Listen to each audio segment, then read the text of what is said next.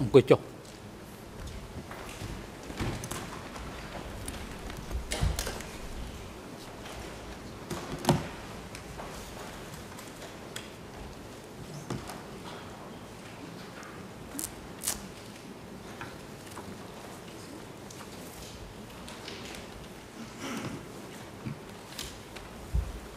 អង្គជំនុំជម្រះតាមកម្មបន្តកិច្ចដំណើរការនីតិវិធីសកម្មភាពកិច្ចដំណើរការនីតិវិធីសកម្មភាពនៅក្នុងសប្តាហ៍នេះចាប់ពីថ្ងៃនេះរហូតដល់អាចលទ្ធភាពព្រឹកថ្ងៃសុក្រទី22ខែមិថុនាឆ្នាំ2012អង្គជំរះនឹងស្ដាប់កិច្ចកម្មសាក្សីដែលមានដាតនាម TCW 797ហើយនិង TCW 321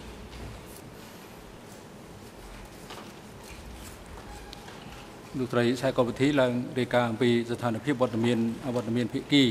និងបុគ្គលដែលអង្គជំរះកោះអញ្ជើញឲ្យចូលរួមនៅក្នុងកិច្ចដំណើរការសកម្មភាពសម្រាប់ពេលនេះសូមគ្រប់លោកប្រធានគ្រប់ភាគីទាំងអស់នៃរឿងក្តីនេះមានវត្តមានលើកលែងតែលោកមេធាវីអន្តរជាតិការពារឲ្យលោកអៀងសារីគឺលោកមេធាវីកាណាវ៉ាអវត្តមានដោយមិនមានមូលហេតុ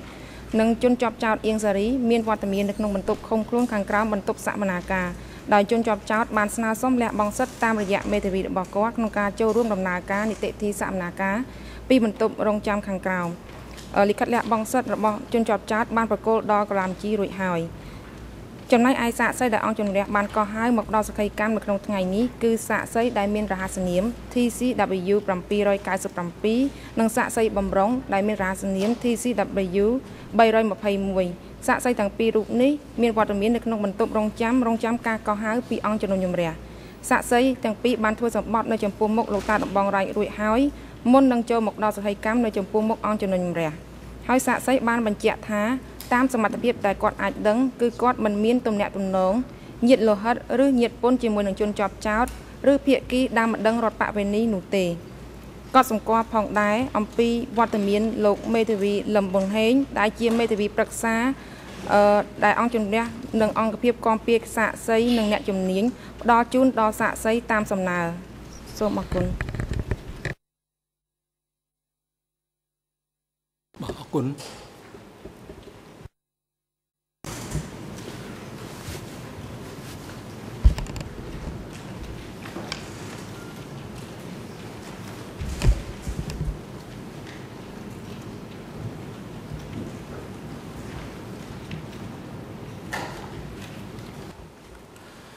អង្គជំនុំជម្រះបានទទួលពាក្យសុំរបស់ជនជាប់ចោតអៀងសេរីចុះថ្ងៃទី19ខែមិថុនាឆ្នាំ2012តាមរយៈមេធាវីការពារក្តីរបស់គាត់សុំលះបង់សិទ្ធិចូលរួមក្នុងបន្ទប់សកម្មភាពផ្ទាល់ដោយគាត់សុំនៅតាមដានកិច្ចដំណើរការសកម្មភាពពីចម្ងាយតាមរយៈប្រព័ន្ធទូរទស្សន៍សម្រាប់រយៈពេលពេញមួយថ្ងៃនេះដោយមូលហេតុបញ្ហាសុខភាពមិនអាចអង្គុយតាមដានស្ដាប់នៅកិច្ចដំណើរការសកម្មភាពដោយផ្ទាល់បានអនុសាសន៍របស់វិជ្ជបណ្ឌិតទទួលបន្ទុកពិនិត្យថែទាំសុខភាពព្យាបាលជនជាប់ចោតនៅមន្ទីរឃុំឃាំងនៃអវតកបានផ្ដល់យោបល់នៅក្នុងកិច្ចដំណើរការសកម្មភាពថ្ងៃទី19ខែមិថុនាឆ្នាំ2012នេះថាជនជាប់ចោតគួរតែត្រូវបានផ្ដល់ការអនុញ្ញាតឲ្យនៅតាមដានកិច្ចដំណើរការសកម្មភាពពីចម្ងាយដោយហេតុលោកអ៊ីងគ្រីមានអាការៈវិលមុខហេវហត់ពិសេសនៅពេលឡើងកម្មយន្តដើរនិងពុំផ្ដល់លទ្ធភាពអង្គុយយូរបានអង្គជំរះយល់ឃើញថានៅពេលនេះលោកអៀងសេរីបានសុំលះបង់សិទ្ធិមានវត្តមានក្នុងបន្ទប់សកម្មភាពដោយផ្ទាល់តែគាត់អាចតាមដានកិច្ចដំណើរការសកម្មភាពពីចម្ងាយពីបន្ទប់ឃុំខ្លួនមួយស្ថិតនៅក្រោមសាលសកម្មភាពនេះតាមរយៈឧបករណ៍ទូរទស្សន៍ហើយក៏អាចតម្រួលដល់ទំនាក់ទំនងរវាងគាត់ជាមួយនឹងក្រុមមេធាវីការពីក្តីរបស់គាត់បានដែរអង្គជំរះសម្រាប់យល់ព្រមតាមដំណើរសុំរបស់ជនជាប់ចោតអ៊ីងសេរីដែលបានស្នើសុំលះបង់សិទ្ធិចូលរួមក្នុងកិច្ចដំណើរការសកម្មភាពដោយផ្ទាល់ក្នុងបន្ទប់សកម្មភាពនេះដោយឲ្យលោកអ៊ីងសេរីនៅតាមដានកិច្ចដំណើរការសកម្មភាពពីចម្ងាយពីបន្ទប់ឃុំខ្លួនមួយស្ថិតនៅក្រោមសាលសកម្មភាពនេះតាមរយៈឧបករណ៍ទូរទស្សន៍សម្រាប់រយៈពេលដំណើរការសកម្មភាពពេញមួយថ្ងៃនេះប្រកបឲ្យផ្នែកបុគ្គលិកផ្នែកទូរទស្សន៍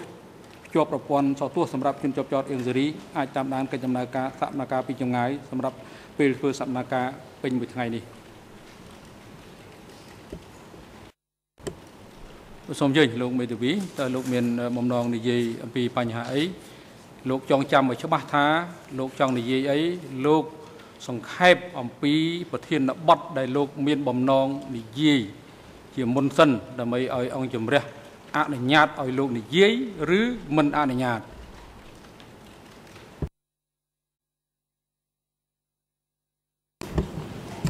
Thank you, Your Honor. Good morning, everyone. I have a very brief point of order this morning related to today's witness. Yesterday afternoon, we circulated a courtesy copy of a Rule 87 request to put a new document, new evidence to the witness for impeachment purposes. And that request has been officially filed in English and Khmer. It's a very short application, less than 1.5 pages of text, in fact. It's quite clear and self-explanatory, so I won't belabor the substantive point this morning. However, I do request, I do ask this morning that given the nature of that application, and in particular the need for a rather quick decision on it, perhaps at some point today we could hear from all of the parties if they do wish to respond, and we could have an oral decision from the chamber by the end of the day so that we're able to proceed if necessary with our cross-examination tomorrow. I'm aware that the bench is generally unwilling or perhaps unable to deal with oral requests, but as I've said, it's quite a simple, straightforward application, and we would require a decision prior to proceeding with our cross-examination, if any, on witness TCW 797. So I think everyone's seen that request. I don't think this is a controversial matter. Thank you.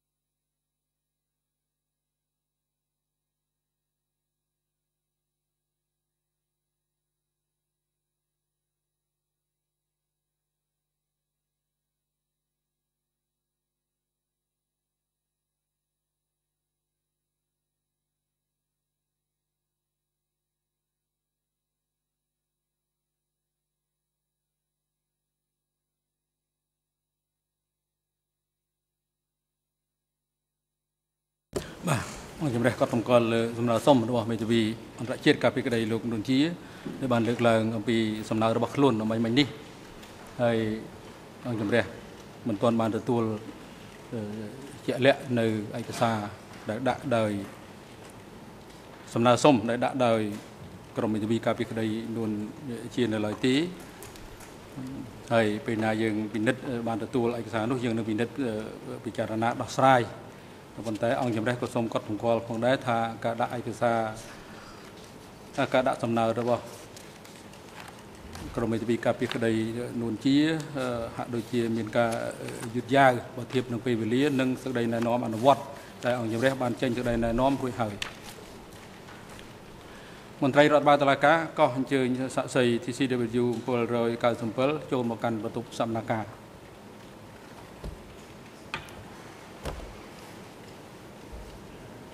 យើងមិនឲ្យអ្នកឯងនិយាយទេ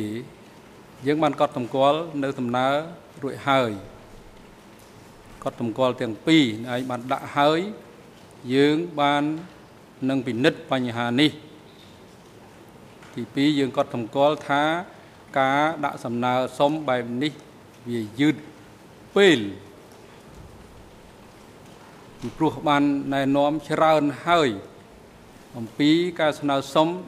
ដាក់ឯកសារថ្មីមកវិភាសាដេញដោលចំពោះមុខអង្គជំនុំជម្រះនេះជាការកត់សម្គាល់របស់អង្គជំនុំជម្រះចំពោះសំណើរបស់លោក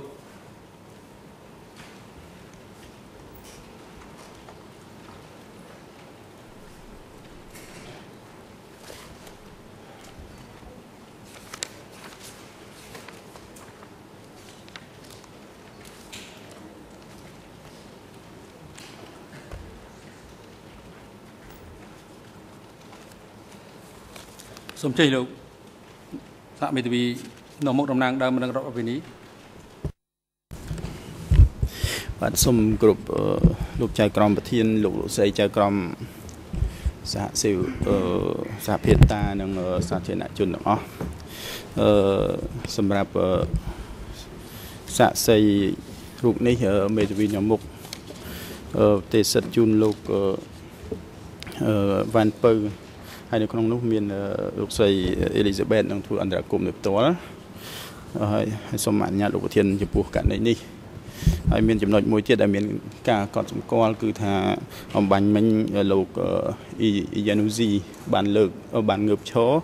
ហើយយើងខ្ញុំសង្កេតឃើញថាមានផ្លាកមួយដែលមានលក្ខណៈចម្លែកសម្រាប់យើងខ្ញុំជាមេធាវីហើយអាចជាផ្លាកពាណិជ្ជកម្មនឹកដែលសេថាអាយហើយសញ្ញាបេះដូងពណ៌ក្រហមហើយនឹងដែលអាចជាlogo ពាណិជ្ជកម្មមួយដែលមេធាវីជាធម្មតាមិនមានសិទ្ធិពាក់ទេតើករណីនេះតើយ៉ាងម៉េចវិញលោកធានសូមអរគុណ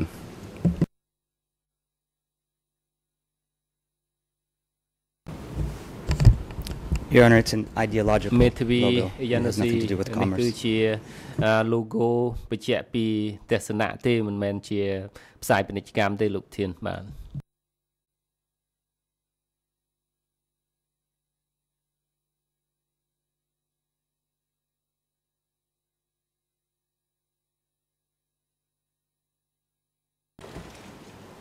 លោកមេធាវីអន្តរជាតិកាលពីក្តីលោកនួនជាងើបឈរលោកដកផ្លាកសញ្ញាចេញផ្លាកសញ្ញានេះនៅក្នុងកិច្ចដំណើរការសកម្មភាពជារោបនៃមន្ត្រីពាក់ព័ន្ធនៅក្នុងកិច្ចដំណើរការនីតិវិធីក្រៅពីសញ្ញាដែលមាននៅក្នុងការកំណត់នៅក្នុងរោបនេះគឺមិនឲ្យប្រើប្រាស់ទេសំលោកដកនៅផ្លាកសញ្ញាដែលខុសប្លែកប្រកដីនេះចេញ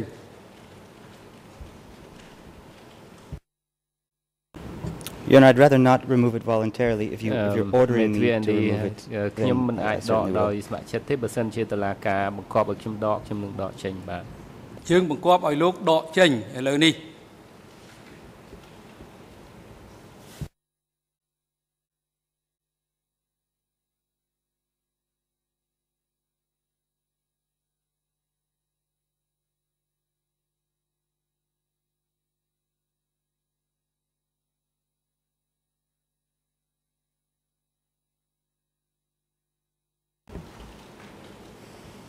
សួស្តីសាក់សី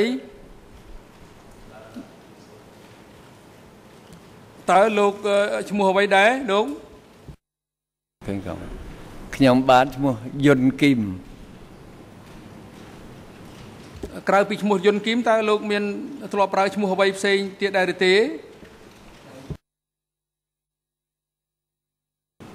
ឈ្មោះហៅក្រៅខំបាទអរគុណលោកយុនគីមនៅក្នុងកិច្ចដំណើរការនីតិវិធីសកម្មការការផ្ដល់តក្កីកម្មរបស់លោកនៅចំពោះមុខអង្គជំនុំជម្រះដោយនៅទីនេះប្រើប្រាស់3ភាសាត្រូវឆ្លងកាត់ការបកប្រែភាសាទៅជាបារាំងហើយនិងភាសាអង់គ្លេសនិងភាសាខ្មែរអញ្ចឹង3ភាសាហើយដើម្បីសម្រួលក្នុងការនិយាយឲ្យបានត្រឹមត្រូវហើយនឹងជាក់ច្បាស់ហើយមានការបកប្រែត្រឹមត្រូវនោះសូមលោករងចាំរហូតដល់ពេលក្បាលមីក្រូធ្វើប្រតិបត្តិការបានន័យថាវាមានភ្លើងសញ្ញាក្រហមនៅចំពោះមុខលោកសូមលោកចាប់ផ្ដើមនិយាយដើម្បីពេលដែលលោកនិយាយទៅសំឡេងរបស់លោកនឹងស្រូបចូលទៅប្រព័ន្ធការបកប្រែភាសានិងផ្សព្វផ្សាយសំឡេងសម្រាប់ភាគីពាក់ព័ន្ធក៏ដូចជាសាធារណជនដែរលោកយុនគីមតើលោកអាចប្រាប់ដល់អង្គជំរះបានដែរឬទេអំពីថ្ងៃខែឆ្នាំកំណើតរបស់លោក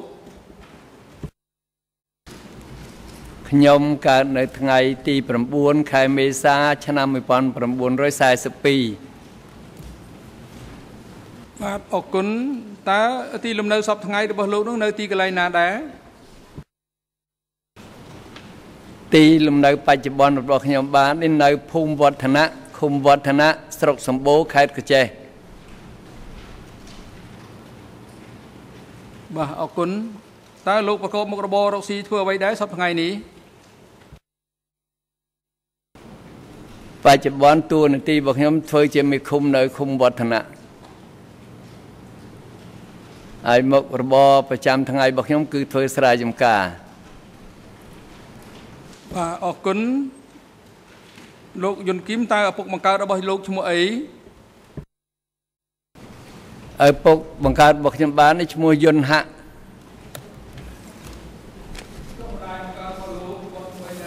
ម្ដ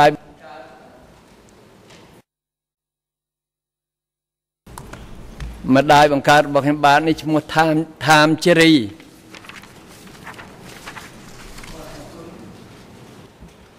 ចុះប្រពន្ធរបស់លោកឈ្មោះអីដែរប្រពន្ធរបស់ខ្ញុំបានឈ្មោះលុនអេសៀន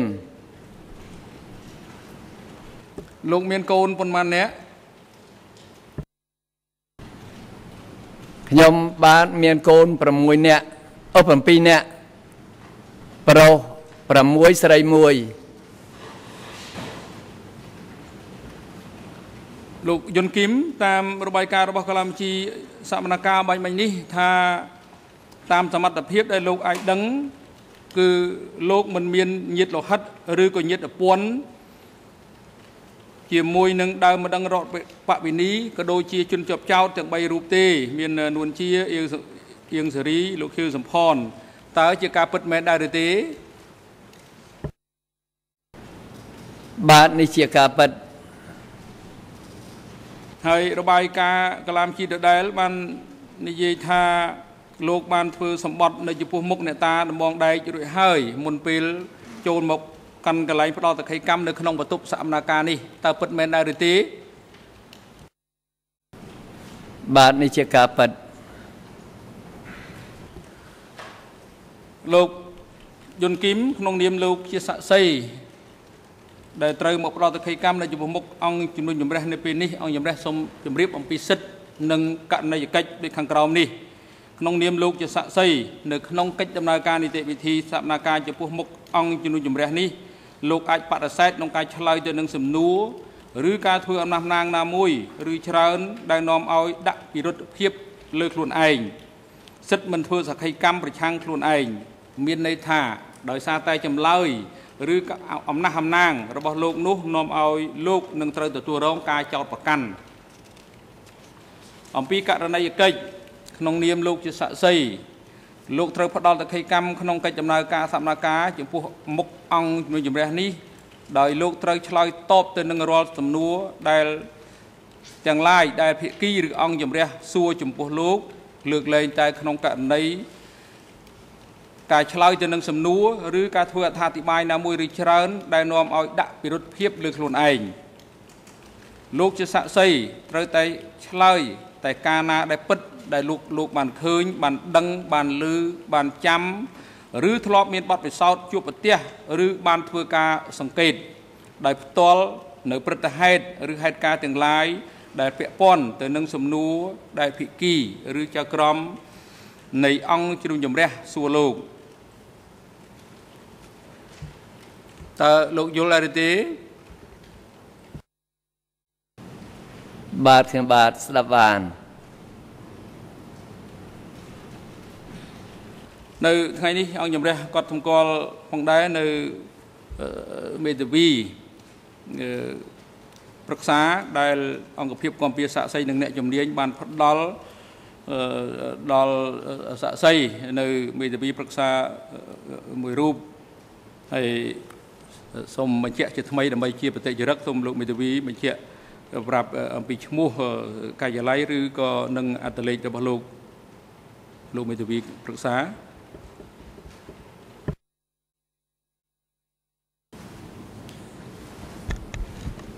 សូមគោរពលោកប្រធានខ្ញុំបាទឈ្មោះលឹមប៊ុនហេងអត្តលេខ189មានការិយាល័យតាំងនៅអគារលេខ35 CD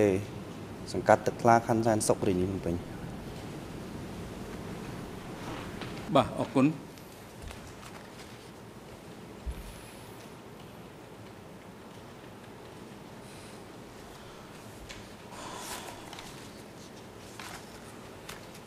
លោកយុនគីមតើក្នុងរយៈពេលប្រហែលឆ្នាំកន្លងទៅនេះតើលោកដែល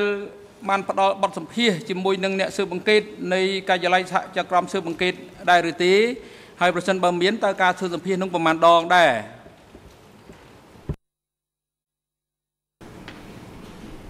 ក្នុងរយៈពេលកន្លងមកនេះខ្ញុំបានធ្វើសម្ភាស2ដងម្ដងនៅសម្បូរម្ដងទៀតនៅក្នុងភូមិជ្រោយវិទ្យាបាទអរគុណតើលោកអាចចងចាំបានទេថានៅឆ្នាំណាដែរ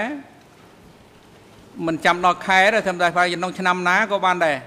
បើចាំថ្ងៃខែឆ្នាំល្អតែបើមិនអាចចាំទេត្រឹមតែខែឬក៏ឆ្នាំក៏បានដែរ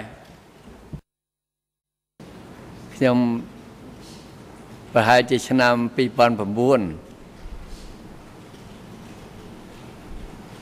បាទអរគុណនៅមុនពេលចូលមកចំពោះមុខអង្គជំរះនៅពេលនេះតើលោកបានពិនិត្យមើលឬអានឬស្ដាប់ការអានរបស់អ្នកណាម្នាក់នៅកំណត់ហេតុស្ដាប់ចម្លើយ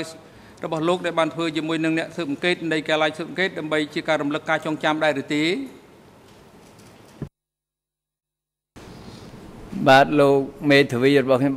បាទនេះបានអានឲ្យខ្ញុំស្ដាប់នៅអត្ថបទដែលបានខ្ញុំសួរខ្ញុំកាលពីពេលមុនបាទអរគុណបើតាមសមត្ថភាពដែលអាចដឹងនិងចងចាំតើលោកអាចបញ្ជាក់បានដែរទេថាកំណត់ហេតុស្ដាប់ចម្លើយដែលលោកបានស្ដាប់ការអានដើម្បីរំលឹកការចងចាំនេះវាពិតជាត្រឹមត្រូវនឹងស៊ីសង្វាក់គ្នាស្របទៅនឹងចម្លើយដែលលោកបានធ្វើសម្ភាសឬក៏ផ្ដល់នៅចម្លើយជាមួយនឹងអ្នកស៊ើបអង្កេតកាលពីពេលមុនដែលលោកអះអាងថាកាលពីឆ្នាំ2009ដែរឬទេ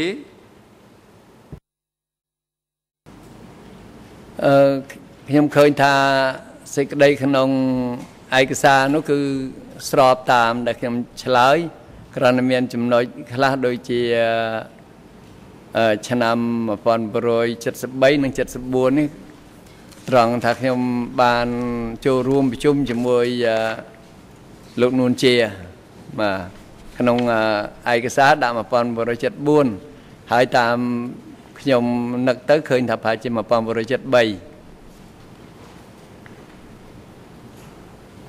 បាទអរគុណ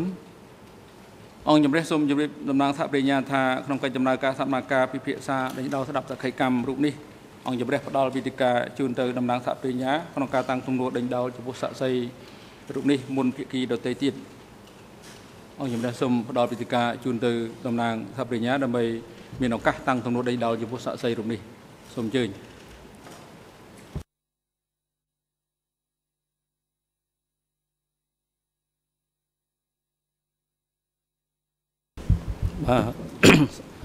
បាទសូមអរគុណលោកប្រធានជាបឋមខ្ញុំសូមគោរពលោកប្រធានលោកស្រីចក្រមនិងភាគីទាំងអស់ដែលមានវត្តមាននៅទីនេះសួស្តីលោកយុនគីមខ្ញុំមានសំណួរមួយចំនួនដើម្បីសួរទៅលោកនៅពេលនេះសំណួរដំបូងរបស់ខ្ញុំគឺ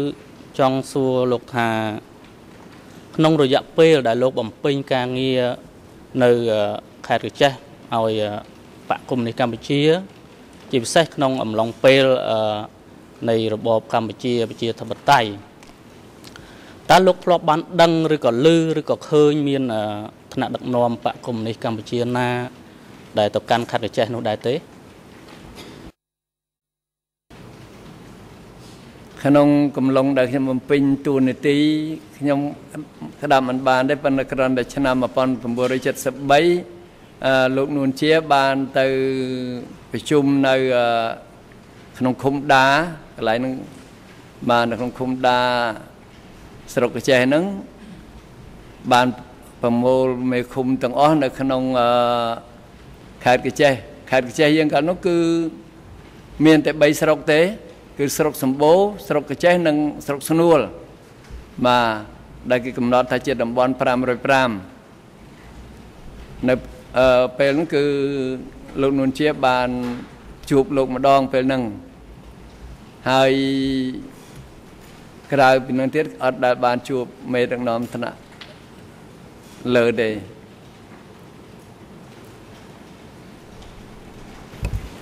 បាទសូមអរគុណតើលោកនៅចាំទេថាពេលនោះលោកនួនជាបានទៅធ្វើអ្វីខ្លះនៅពេលនោះមានគាត់បានលើកឡើងពីបញ្ហាអ្វីខ្លះហើយសូមលោកជួយជម្រាបជូនអង្គសមាជិកផងនៅពេលនោះគឺលោកនួនជាបានទៅប្រជុំណែនាំអំពីបញ្ហាសហករណ៍គឺគាត់បានជម្រាបដល់អង្គប្រជុំឲ្យដំណើរការអនុវត្តការធ្វើសហករណ៍ព្រោះយើងចាប់ផ្ដើមដំបូងយើងមិនត្រូវតកហល់ទេយើងត្រូវធ្វើមានក្រុមប្រវាស់ដៃកន្លែងណាដែលគេមិនសូវយល់យើងធ្វើប្រវាស់ដៃសិនកន្លែងណាគេយល់គួរសមទៅធ្វើសហករណ៍កម្រិតទាបហើយនឹងកន្លែងណាគេយល់ខ្លាំងទៅធ្វើសហករណ៍កម្រិតខ្ពស់ហើយគាត់បានជម្រាបដល់អង្គប្រជុំថាដាច់ខាតមិនឲ្យធ្វើសហគមន៍ទេបាទនេះខ្ញុំពេលប្រជុំគឺគាត់បានបញ្ជាក់ប៉ុណ្ណឹងហើយនឹងដកពិសោធន៍ការងារពាក់ព័ន្ធនឹងសហករណ៍ហ្នឹងផលវិបាកផលស្រួលគាត់បានណែនាំច្បាស់លាស់ដែរបាទអរគុណនៅពេលដែលលោកនួនជាគាត់ទៅណែនាំអំពីការបង្កើតសហករណ៍នៅទីនោះតើគាត់មានបានណែនាំពីមូលហេតុឬក៏គោលបំណងអ្វីទេក្នុងការបង្កើតឲ្យមានសហករណ៍ហ្នឹងពេលហ្នឹងគឺគាត់កំណត់ថានៅប្រទេសយើងបច្ចុប្បន្នដោយសង្គ្រាមវាខ្ទេចខ្ទាំផលវិបាកលើឧបករណ៍ផ្សេងដូច្នេះយើងមានតែរួមគ្នាប្រមូលផ្ដុំគ្នាធ្វើជាសហករណ៍ធ្វើជាក្រុមប្រវាស់ដៃទៅបានប្រជាជនយើងអាចរស់បានបាទអរគុណចូលលោកនៅចាំទេថានៅខេត្តរបស់លោកនឹងសហករណ៍ដែលកើតដំបូងគេនឹងនៅពេលណាដែរ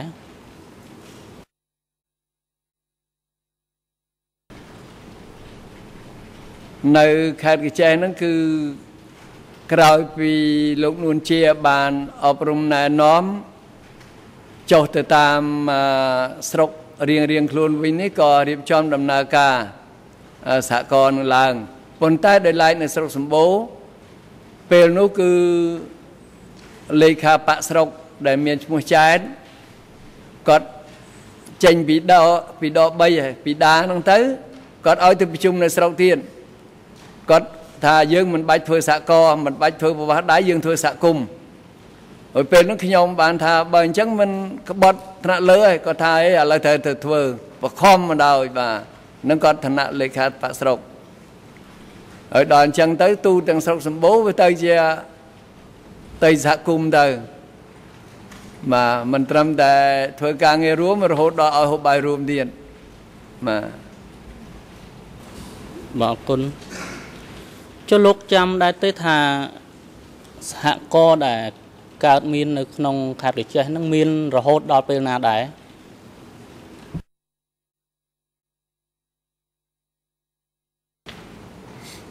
nơi trong khát để chơi nó cứ hạ co vì miên chia tỏ mà rồi hốt đó là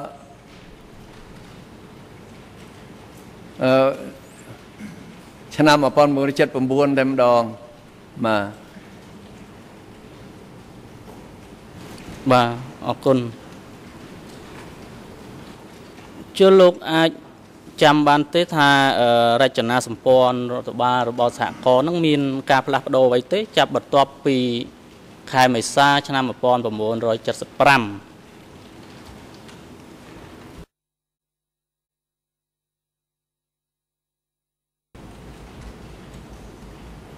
การปีดำนาการสหกรณ์นำโบ้งคือโดยจะคุมต้อยมาคุมนั่งเชียสหกรณ์ในเชียกรามการกรุบกรุงระบบคุมเองดอลมาโจลชนะมาเจ็ดสิบปุ่มเปิลโดยจะขยมในชนะมาปอนบริเจ็ดสิบมวยดอลเจ็ดสิบปุ่มมวยเข้มเธอไม่คุมในคุมวัฒนะดอลมาชนะเจ็ดปุ่มเปิลkhi nhóm mình đây thôi mình không khum sờ bồ,ពេលហ្នឹងkhum sờ bồ bài chạy xã co chỉ pi, mỗi khởi xã co sờ bồ, mỗi tiết khởi xã co sờ khươn, và haiពេលហ្នឹងcứ cái đọt nhóm mình đây xã co sờ khươn, và nó cứ cả bài chạy nó mê phô mấy bát ở haiពេលnó cứ tới chỉ mê một ruồi mà tới chỉขณะมกพรุ่งเมียนใบเนี่ยโดยทำมามกสัญญามวยtớiมกสัญญาการเงียตัววิญญาณเราเป็นหนึ่งมาบ่าออกคนเชื่อในขนมสหกรณ์น้องตาลูกดังที่ทา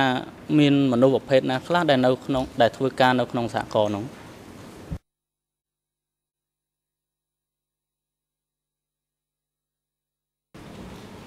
màในขนมสากลนี่คือต่างออกเนี้ยคือทัวการในขนมสากลคือเมียนโดยเฉพาะในระยะปีชนะคราว37ประมวยนั้นในตามสากลต่างออกคือเมียนมนุษย์จมเรามาเมียนมนุษย์จมเราคือเมียนต่างปีเนี่ยเด็กจมเลียเจนปี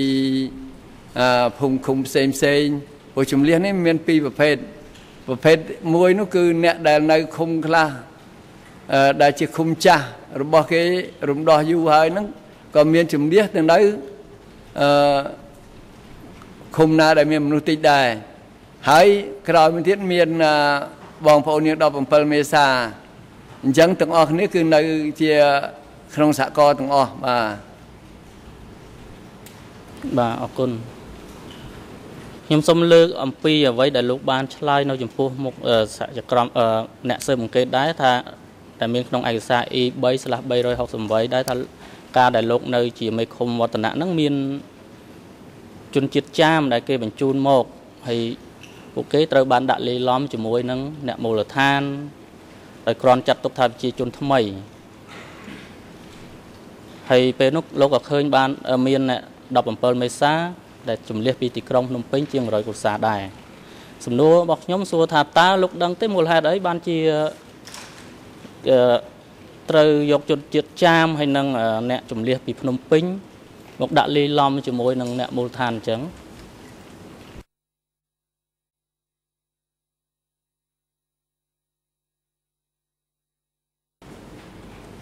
จมพวงชวนเจ็ดจามได้จุ่มเลี้ยแต่ในจมวยนั่ง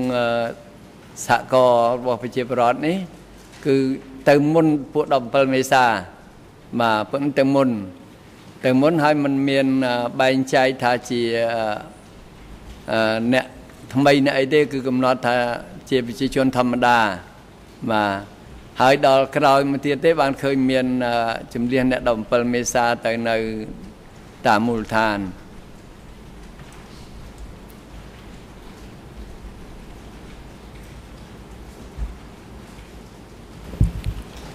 បាទសូមអរគុណខ្ញុំនឹងបន្តទៅសំណួរធានបទមួយទៀតតកតងទៅនឹងការចាប់ខ្លួនលោកមានចាំទេថានៅតើមានឋានៈដឹកនាំណាខ្លះធ្លាប់បានបញ្ជាឲ្យមានការចាប់ខ្លួនមនុស្សដែលស្ថិតនៅក្រោមការគ្រប់គ្រងរបស់លោកដែរទេនៅពេលក្នុងសម័យនៃរបបកម្ពុជាប្រជាធិបតេយ្យកាន់អំណាចនោះ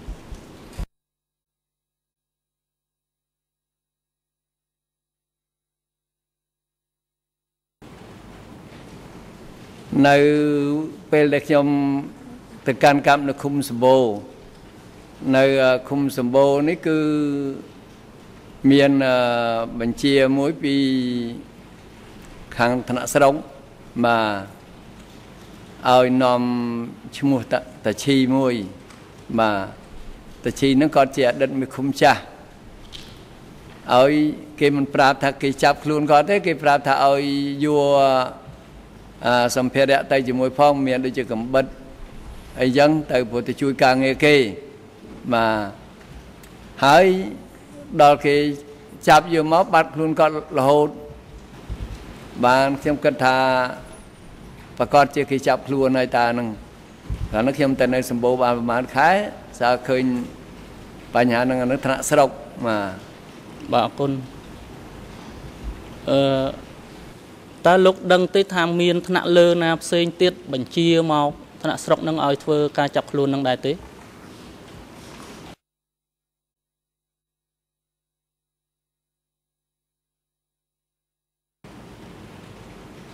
ចំពោះបញ្ហានេះខ្ញុំក្តាប់អត់បានដែរខ្ញុំមិនដឹង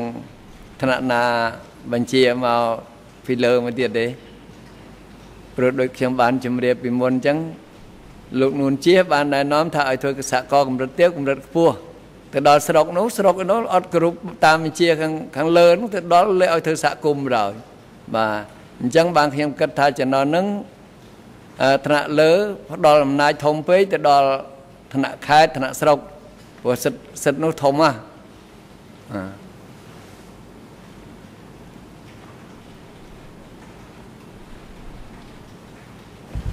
ចូលតកតងទៅនឹងចម្លើយរបស់លោកដែរនៅក្នុងឯកសារ E3/368 ហ្នឹងលោកបានជម្រាបអ្នកស៊ើបអង្កេតថាផ្នែកសេដ្ឋកិច្ចគឺតាខិនហើយគាត់ត្រូវបានគេចាប់ខ្លួនក្នុងឆ្នាំ1978តើលោកដឹងទេថាមូលហេតុអីបានជាគេចាប់ខ្លួនតាខិនហ្នឹងចំពោះរឿងតាខិនគេចាប់ខ្លួននេះខ្ញុំក្តាប់បានដែរប៉ុន្តែគាត់ថាតាខិនហ្នឹងពីមុនគាត់នៅសេដ្ឋកិច្ចស្រុកដល់ក្រោយមកគាត់មកទទួលខុសត្រូវសេដ្ឋកិច្ចរបស់ខេត្តកញ្ចេះនៅភ្នំពេញហ្នឹងហើយដល់មកឆ្នាំ78ហ្នឹងវាមានសភាពមួយចាប់ច្រើនណា78ហ្នឹងគឺបើខាងស្រុកសម្បូរខ្ញុំមេឃុំចង់ចាប់ទាំងអស់បានអសល់2 3ទេហើយគណៈស្រុកអីគេចាប់លីងហើយខេត្តហ្នឹងក៏ចាប់អស់ដែរដើម78ហ្នឹងខ្ញុំអត់ដឹងថាខណៈអ្នកចាប់ថ្ងៃប៉ុន្តែគាត់ថាបន្ទាប់មកឃើញយោធាទៅទទួលខុសត្រូវនៅកន្លែងខ្ញុំបាទ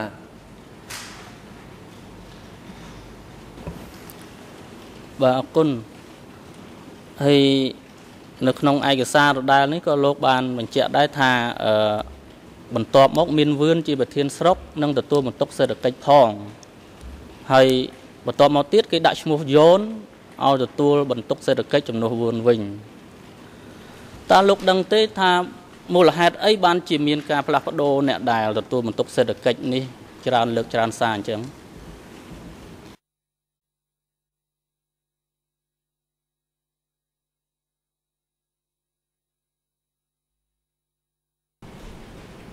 ក្រោយពីសភាពការដែលខ្ញុំដោយបានជម្រាបនឹងចាប់គណៈស្រុកជាបន្តមកខាងយោធាដំបងមានតែម្នាក់ទេមកទៅកាន់កាប់នៅកន្លែងនោះដល់ក្រោយមកឃើញបាន2 ពីអ្នកគឺមានវឿនមួយឈូកហ្នឹងអញ្ចឹងវឿនក្តាប់អីទាំងអស់ដល់ក្រោយមកបានបន្ថែមមនុស្សទៀតអញ្ចឹងការផ្លាស់ប្ដូរគ្នារឿងសេដ្ឋកិច្ចនេះមិនមែនជាការអីប្លែកទេពីព្រោះពីមុនមនុស្សតិចម្នាក់ឯងធ្វើការច្រើនមកទៅដល់រួចទៅផ្លាស់ប្ដូរដល់មានអ្នកថ្មីមកថែមទៀតទេការងារខ្លះឲ្យអ្នកដែលមករួមការងារនឹង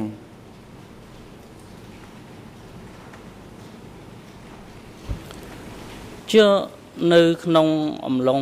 ពេលកម្ពុជាប្រជាធិបតេយ្យហ្នឹងតើលោកដឹងទេថានរណាគេដែលជាអ្នកទទួលបន្ទុកឬក៏ទទួលខុសត្រូវធំជាងគេផ្នែកសេដ្ឋកិច្ចហ្នឹង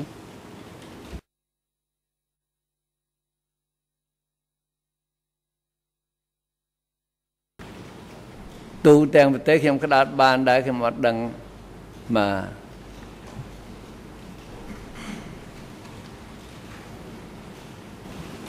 ទអរគុណ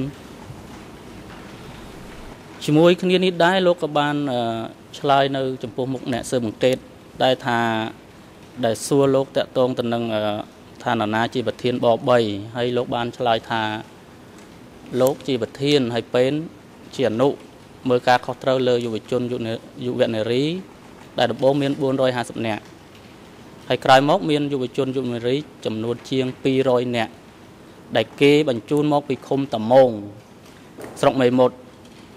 ដោយអ្នកមកពីតាម៉ងនោះត្រូវបានគេចោទថាមានជាប់ខ្សែរយៈជាមួយយួនសំណួរសួរថាតើមនុស្សទាំង200នាក់ហ្នឹងគេយកមកឲ្យលោកធ្វើអ្វីខ្លះចំពោះពួកគេដែរ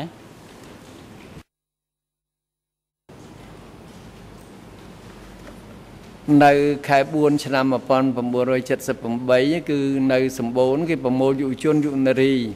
ទៅនៅប3នេះគឺជាការដ្ឋានមួយដែលគេចាប់កម្មាភិបាលទៅដាក់នៅទីនោះកាលពីមុនខែ4ឆ្នាំ1978ដល់គេដកកម្មាភិបាលដែលយកទៅថាជាអ្នកធ្វើជាអ្នកទោសនោះអស់ចេញពីនោះទៅគេយកយុវជនយុវនារីទៅដាក់នៅកន្លែងហ្នឹងដល់ដាក់នៅកន្លែងហ្នឹងគឺ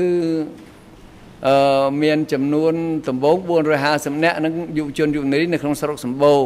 គេឲ្យយោធាគ្រប់គ្រងដល់យោធាគ្រប់គ្រងប្រើអាជ្ញាពេកវាមានបញ្ហាដល់បញ្ហាគេសុំឲ្យខ្ញុំហ្នឹងមកទទួលខុសត្រូវយុវជនយុវនារីទាំង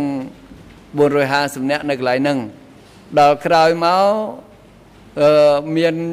គេបញ្ជូនយុវជនយុវនារីពីឃុំតាម៉ងយើងនៅក្នុងស្រុកនិមត្តពួកហ្នឹងឲ្យមកចូលរួមជាមួយនឹងអង្គភាពនៅសារុងរបស់ខ្ញុំហ្នឹងមកនេះគឺអត់មានអីមកចូលរួមជួយធ្វើស្រែចម្ការធម្មតាពីព្រោះពេលនោះគេខ្ញុំថ្ងៃវា1ខែ6ឆ្នាំ78ហ្នឹងគេឲ្យខ្ញុំទៅនៅប3ហ្នឹងទៅនៅសារុងគេដាក់ផែនការឲ្យខ្ញុំរៀនដី100អេតាហើយដីដែលមានហើយមានតែ4អេតាហើយដល់គេបន្ថែមកម្លាំងមកទៀតបានវាសរុបទៅប្រហែល700នាក់បាទអញ្ចឹងខ្ញុំគិតថាខ្ញុំមកគ្រោះថ្នាក់ពេលនឹងដែរពីព្រោះសហគមន៍គេស្ទូងហើយយើងមិនតើរៀនដីផងថាឲ្យធ្វើបាន100អេតាអញ្ចឹងជាបញ្ហាមួយនេះខ្ញុំក្រុមហ្នឹងគឺមកជួយការងារនៅទាំងទេប៉ុន្តែក្រោយមកបានប្រហែលជា2ខែក្រោយមកគេដកទៅបាត់អស់អត់ដឹងយុទ្ធនាខ្ញុំអត់ដឹង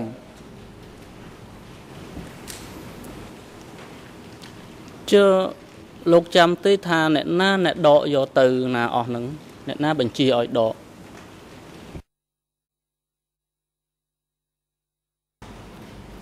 ខ្ញុំក៏អត់បានដែរព្រោះពេលហ្នឹងគឺការដ្ឋានរបស់ខ្ញុំនៅនេះនៅក្រោមការគ្រប់គ្រងរបស់ស្រុកសម្បូរបាទដំបូងមានលោកឈូកអនុប្រធានស្រុកហ្នឹងគាត់ទទួលខុសត្រូវដល់ក្រោយមកទៀតស្មើលោកឈូកណានៅទទួលខុសត្រូវសារគាត់ថាឲ្យកម្លាំងហ្នឹងគេសុំគេដកយកទៅវិញហើយថាយកមកកំពង់ធំមិនដឹងយកទៅខាងណាខ្ញុំអត់ដឹងដែរ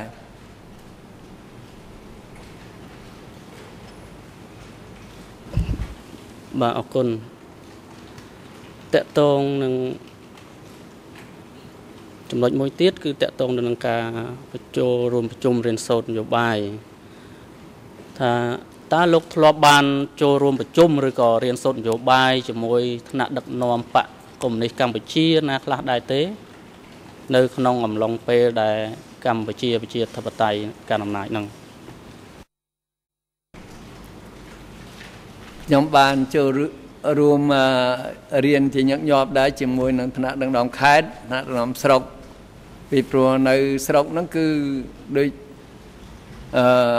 ក៏ជាលេខជាសមាជិកគណៈកម្មាធិការគណៈបកខេត្តដែរអញ្ចឹងគឺបានរៀនជាមួយថ្នាក់ស្រុកថ្នាក់ខេត្តហ្នឹង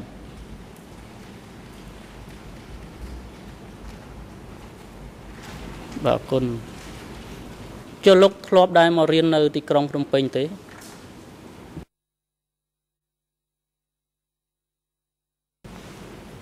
ចំណន់នោះខ្ញុំអត់ដែលបានមករៀននៅភ្នំពេញទេបាទ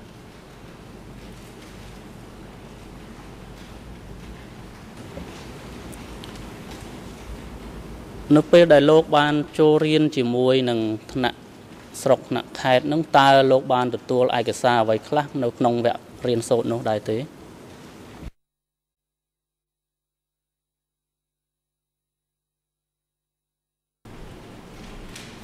នៅពេលរៀនសូត្រនោះគឺខ្ញុំបានរៀននៅក្នុងទង់បដិវត្តន៍បាទ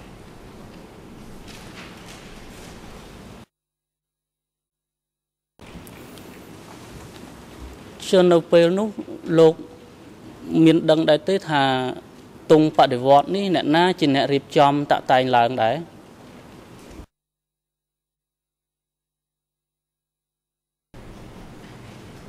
ទង់បដិវត្តន៍នេះខ្ញុំដឹងថាមជ្ឈិមបកជាអ្នកចាត់ចែង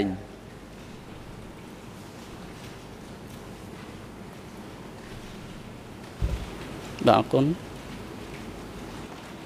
ចូលតកតងទៅនឹងខ្លឹមសារដែលមាននៅក្នុងទង់បដិវត្តន៍នេះតើខ្លឹមសារនឹងមានលើកឡើងអំពីមតិរបស់ថ្នាក់ដឹកនាំឬក៏សន្ទរកថារបស់ថ្នាក់ដឹកនាំបកកុម្មុយនីសកម្ពុជាណាដែរទេ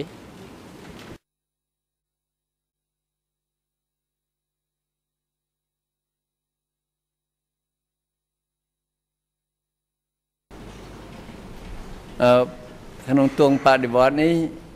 យូរពេកទៅខ្ញុំភ្លេចចង់អស់ហើយប៉ុន្តែក៏ដឹងថាមានការណែនាំអំពីការធ្វើសហករណ៍បញ្ហាណែនាំពីបញ្ហាការងារផ្សេងបាទអរគុណតើលោកដឹងទេថានៅក្នុង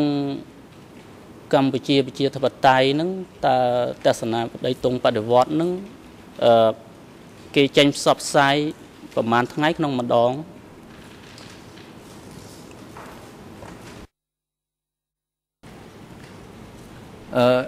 ចំពោះឯកសារទង់បដិវត្តន៍នេះខ្ញុំក្តាប់អត់បានច្បាស់ថាប្រហែលមិនបាន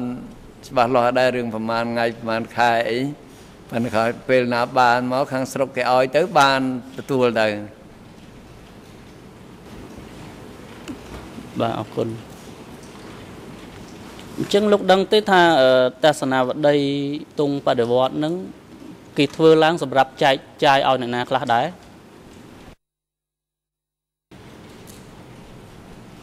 ទង់បដិវត្តន៍នេះគឺចែកសម្រាប់តែ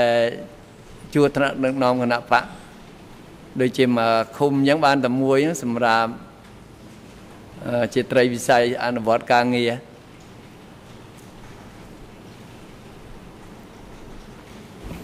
បាទអរគុណតកតងទៅនឹងទស្សនវិស័យទង់បដិវត្តន៍នេះតើលោកនៅចាំអំពីទម្រង់ឬក៏រូបរាងរបស់ទស្សនវិស័យនេះដែរទេសូមលោកជួយរៀបរាប់ជូនអង្គសវនកម្មអំពីរាងរៅរបស់វាតើយ៉ាងម៉េចខ្លះបាទខ្ញុំចង់ភ្លេចអស់ដែរហើយបង្កើនថាដែររៀងមានទួងមួយនៅនឹងដេញទស្សនវិស័យហ្នឹងហើយมันធំប្រមាណទេมันល្មម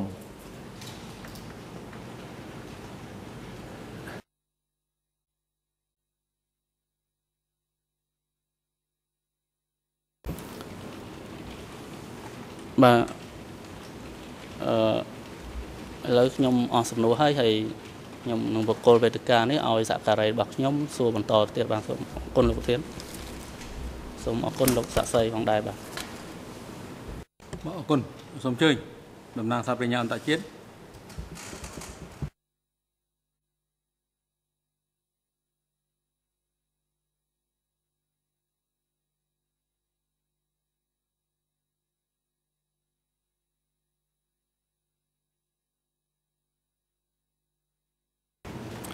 Thank you, Mr. President, members of the bench. Good morning, Mr. Yun Kim. I want to go back in time a little bit. Can you tell us, first of all, were you a member of the Communist Party of Cambodia? And if so, when did you become a member and who introduced you? ខ្លាយជាសមាជិកនៅពេលណាហើយអ្នកណាជាណែនាំឲ្យលោកចូលបកកុម្មុយនីសកម្ពុជានោះ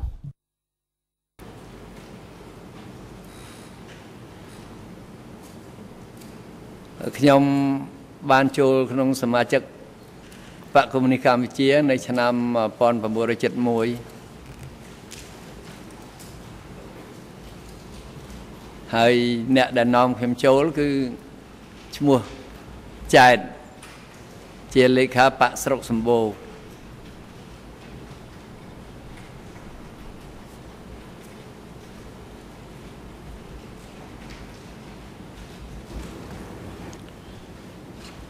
Your witness statement that you provided indicates that you were born in Kamar district. But I gather you joined the party in Krachi district. Can you tell us when did you move from Koch Kamar to Krachi? នៅពេលណាដែលលោកបានបដូរពីក្រូចឆ្មាមកនៅក្រចេះនោះនៅស្រុកក្រចេះបាទ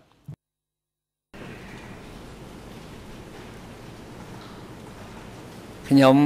កើតនៅក្នុងស្រុកក្រូចឆ្មានៅឃុំរកាខ្នៅស្រុកក្រូចឆ្មាខេត្តកំពង់ចាមនៅពេលដែលខ្ញុំអាយុបាន10ឆ្នាំគឺនៅឆ្នាំ1950ប្រទេសជាតិគឺមានអសន្តិសុខនៅតាមម្ដុំខាងខ្ញុំមានដូចពួកគ្រូគ្រូអីចឹងដើរចម្រិតលុយអ្នកស្រុកពេលយប់ទៅហើយដោយឪពុកខ្ញុំមិនអាចទ្រាំបាននឹងការគៀបសង្កត់ទាំងសងខាងពេលនោះគឺពួកគ្រូមកយកលុយមួយសាទៅដល់ដឹងដល់ខាងប៉ូលីសទៅសម្លុតមួយសាទៀតដល់អញ្ចឹងហើយគាត់ក៏សម្រេចចិត្តផ្លាស់ទីលំនៅទៅរស់នៅភូមិរកាកដាលឃុំកចេះស្រុកខេត្តកចេះនៅក្បែរទីក្រុងកចេះហ្នឹងបាទខ្ញុំទៅរស់នៅទីនោះហើយខ្ញុំក៏បានរៀនសូត្រនៅក្នុងខ្លះទៅហើយដល់ពេលខ្ញុំឈប់រៀនខ្ញុំសម្រេចចិត្តទៅផ្សងព្រេងធ្វើកសិកម្មនៅក្នុងយុវវ័យនៅឆ្នាំ1962ខ្ញុំទៅនៅភូមិវឌ្ឍនៈហ្នឹងបាទទៅនៅធ្វើស្រែចម្ការជាមួយអ្នកស្រុកហ្នឹងបាទខ្ញុំអត់មានប្រពន្ធកូនទេកាលនោះបាទហើយរហូតដល់ឆ្នាំ69បាទខ្ញុំយកប្រពន្ធដល់មកឆ្នាំ70រត់បហាទៅក៏សភាពការនោះវាអញ្ចឹងដូច្នេះដំណើររឿងនៃជីវិតរបស់ខ្ញុំអញ្ចឹងសូមអ្នកតិប៉ុណ្ណេះ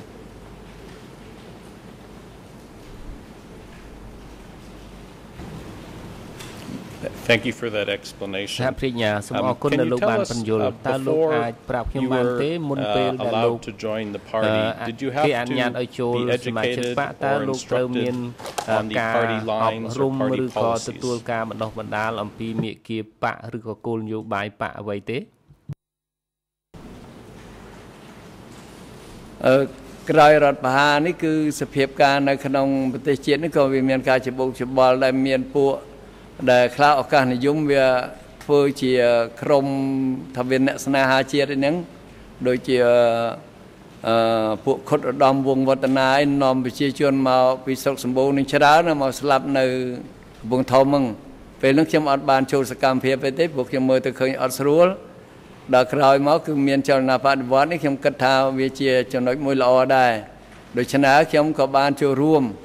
ដោយបានទៅរៀនសូត្រទៅនៅស្រុកជាច្រើនដងទៅហើយទីបំផុតក៏ខាងស្រុកហ្នឹងក៏បានចាត់បញ្ចូលខ្ញុំទៅ ជាសមាជិកគណៈបកកុម្មុយនីសកម្ពុជាទៅបាទ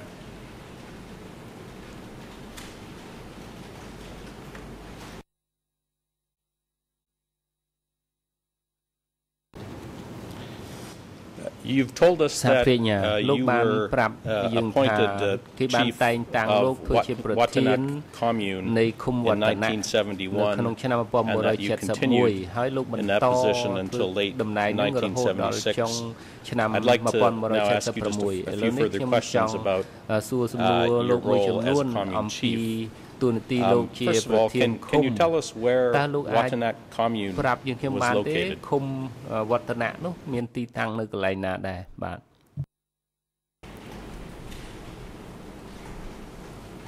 ឃុំវឌ្ឍនៈនេះគឺជាផ្នែកមួយនៃស្រុកសម្បូរបាទពីមុនឆ្នាំ 1971 នេះគឺ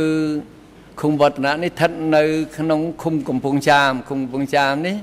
ជាឃុំមួយដែលមានទីតាំងនៅលើកោះរងាវដែលជាកោះធំជាងគេនៅក្នុងប្រទេសកម្ពុជាហើយដល់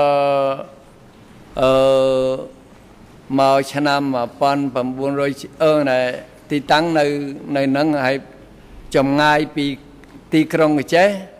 ទៅដល់ឃុំវឌ្ឍនៈនេះគឺប្រហែលជា 24 គីឡូប៉ុន្តែត្រូវឆ្លងទន្លេទៀតនៅត្រើយស្ដាំទន្លេមេគង្គបាទនេះទីតាំងរបស់ឃុំវឌ្ឍនៈ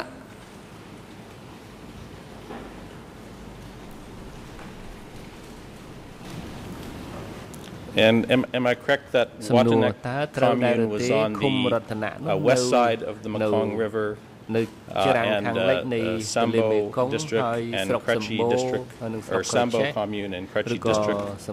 were over on the east side of the Mekong River? Is that correct? ត្រើយខាងកើតនៃទន្លេមេគង្គតើអញ្ចឹងឬទេបាទពិតហើយឃុំវឌ្ឍនៈនេះនៅត្រើយខាងលិចទន្លេមេគង្គបាទនៅព្រំប្រទល់ជាប់ជាមួយស្រុកប្រែបចសពឃុំសម្បូរនៅខាងកើតទន្លេមេគង្គហើយឃុំទល់មុខនឹងឃុំវឌ្ឍនៈនេះហៅថាឃុំសណ្ដានបើយើងទៅតាមផ្លូវចាស់ផ្លូវពីដើមទៅខេត្តស្ទឹងត្រែងទៅដល់ឃុំសណ្ដានហ្នឹងមានផ្លូវមួយបត់ទៅកើតអាហ្នឹងបានផ្លូវទៅស្ទឹងត្រែង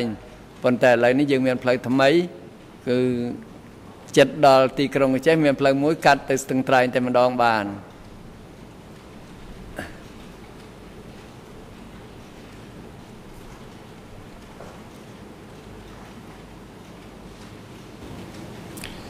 Thank you. Can you describe for us a little bit what your responsibilities were as a commune chief? តួនាទីនិងភារកិច្ចរបស់លោកកាលពីលោកធ្វើប្រធានឃុំក្នុងសម័យកម្ពុជាប្រជាធិបតេយ្យ តួនាទីប្រធានឃុំនៅក្នុងសម័យកម្ពុជាប្រជាធិបតេយ្យគឺបញ្ហាធំបំផុតគឺបញ្ហាសេដ្ឋកិច្ចធ្វើយ៉ាងម៉េចកែលម្អកសិកម្មបាទ ពីព្រោះចំណន់នោះគឺថ្នាក់លើណែនាំសំខាន់បំផុតឲ្យដោះស្រាយបញ្ហាទឹកធ្វើស្រែមានការធ្វើទំនប់តូចទំនប់ធំទៅតាមសភាពជាក់ស្ដែងនៅក្នុងមូលដ្ឋានមួយហើយនឹងការងារគឺគ្រប់មុខនៅក្នុងសង្គមគឺថែរក្សាសណ្ដាប់ធ្នាប់ដល់ប្រជាពលរដ្ឋកិត្តគូសំខាន់បញ្ហាសុខភាពប្រជាពលរដ្ឋគឺនៅគ្រប់ មូលដ្ឋានគឺមានមន្ទីរពេទ្យទោះជាមានថ្នាំល្អមិនល្អក្តីក៏មានកន្លែងសម្រាប់ប្រជាជនសម្រាប់ព្យាបាលមានកន្លែងសម្រាប់កូនដោយមានការបណ្ដុះបណ្ដាលឆ្មបជាឆ្មបមជ្ឈុំដែរកាលចំណនោះបាទ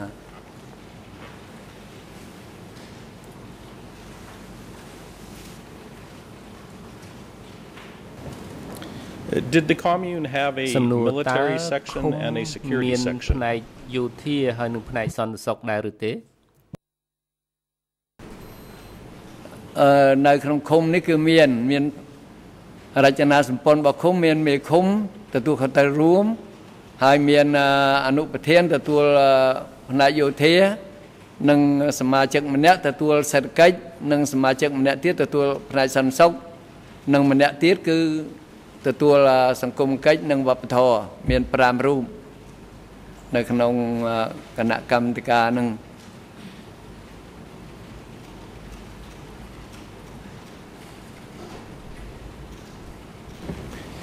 Could you describe for us what the difference was between the role of the person who was responsible for the military section and the person who was responsible for security? What was the difference in their responsibilities?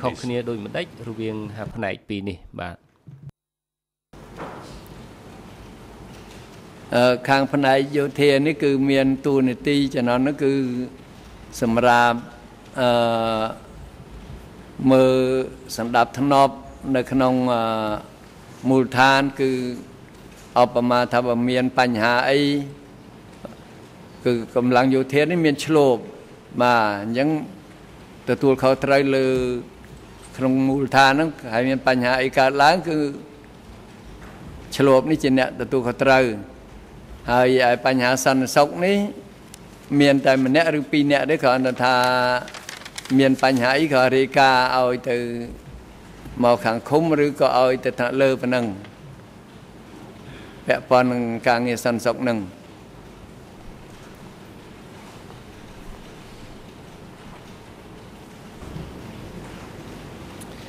And during the period that you were the chief of Watanabe Commune, who was the superior to whom you reported? ដែលលោកទទួលបញ្ជាឬក៏លោករាយការណ៍ទៅឲ្យថ្នាក់លើនោះថ្នាក់លើរបស់ឃុំគឺស្រុកនេះគឺដំបូងនៅស្រុកសម្បូរខ្ញុំនេះគឺមានតចែកហ្នឹងដល់ក្រោយមកទៀតគឺតចែកនឹងត្រូវផ្លាស់ប្ដូរមកនៅកចេះទៅឡើងលោកផានបាទ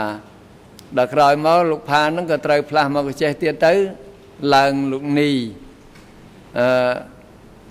លោកនីហ្នឹងដល់ក្រោយមកទៀតដល់ឆ្នាំ78ហ្នឹងត្រូវចាប់ខ្លួនដល់លោកនីទៅចាប់ខ្លួនទៅឡើងលោកវឿនហ្នឹងបាទរហូតដល់យើងរត់តែម្ដង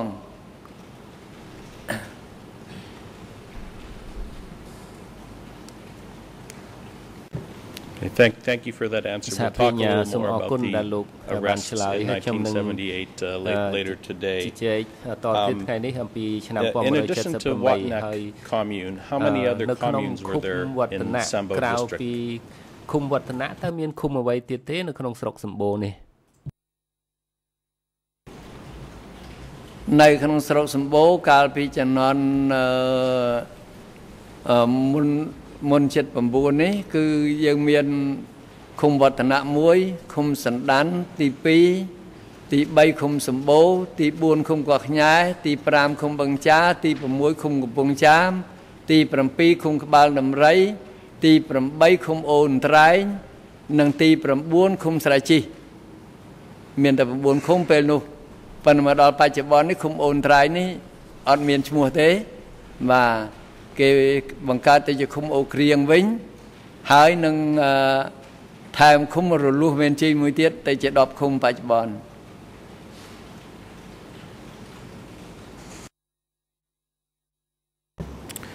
Where was the Sambo district office located? មន្ទីរស្រុកសម្បូរនោះមានទីតាំងនៅកន្លែងណាដែរបាទ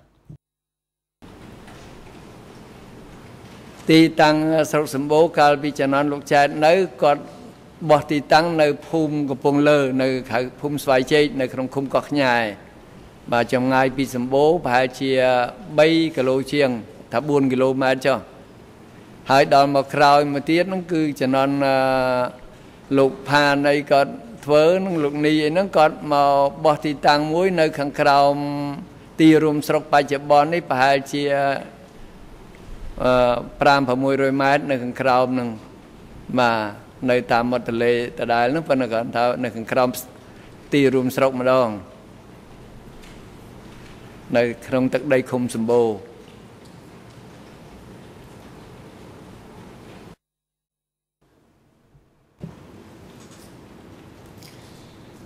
You've told us already that there were 3 districts in Krachi sector, sector 505, Sambal district, Karachi district, and Snool district. Can you identify for us who the district secretaries were for Karachi and Snool district during the DK regime? ខ្ញុំក៏ដល់អត់បានដែរបញ្ហាស្រុកពីរទៀតនោះស្រុកស្នួលនិងស្រុកកចេះហ្នឹងខ្ញុំអត់ដឹងពីណាធ្វើអីផងស្រុកសម្បូរដំបងលោកចែកហ្នឹងគាត់ធ្វើលេខាដល់គេផ្លាស់គាត់ទៅអត់មានអ្នកណាមួយមកដូចថាដោយឡែកទៀតទេក្នុងរចនាសម្ព័ន្ធហ្នឹងព្រោះគាត់ថាខ្ញុំគិតថាអ្នកណាឡើងធ្វើច្បាយស្រុកប្រហែលជាអ្នកហ្នឹងជាលេខាហើយបាទមកក្រោយព្រោះអត់ឃើញមនុស្សផ្សេង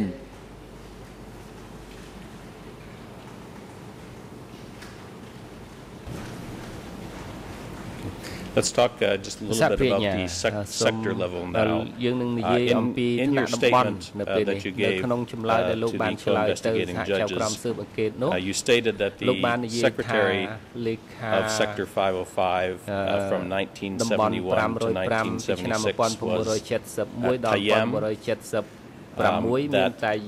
Tayyi was the next Sector Secretary from 1976 to early 1978, and that the Sector Chief after that was Muang. My question to you is, how often did you see Tayyam and Tayyi when they were the chiefs of Karachi Sector? ដែលពួកគាត់ធ្វើការជាលេខាស្រុកក្រចេះនោះកាលនោះបាទ ខ្ញុំសូមជម្រាបថាលោកយ៉ែមនេះគាត់ជាលេខាបកខេត្តមិនមែនរបស់លេខាបកស្រុកទេគឺគាត់ជាលេខាបកខេត្តដល់ក្រោយមកគឺផ្លាស់គាត់បាត់ទៅហើយឡើងលោកយីហ្នឹងគាត់បន្តការងារហ្នឹងក្នុងជំនួបជាមួយនឹងលេខាបកខេត្តនេះគឺបានជួបតែនៅពេល សន្បាតនៅខេត្តម្ដងហើយនឹងពេលជលវគ្គបាទជលវគ្គជួនកាលមួយឆ្នាំចឹងទៅមានវគ្គជួន20ថ្ងៃជួន15ថ្ងៃវគ្គប្រចាំឆ្នាំបាទជួបទៅពេលហ្នឹង